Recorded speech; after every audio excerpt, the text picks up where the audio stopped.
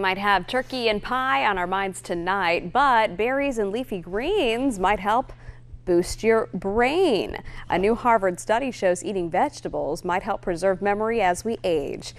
This is a large project. Researchers tracked nearly 28,000 men and their dietary habits for 2 decades. Men who regularly consumed leafy greens, dark orange and red vegetables, and drank orange juice were less likely to show signs of memory loss in older age. Mark, adding them to your diet might not be a bad idea. What, did you say leafy greens? Well, we don't want to eat the romaine now. But no, there's a recall on the romaine. Yes, but some of these other veggies right now, let's go with the fruits good right idea. Now.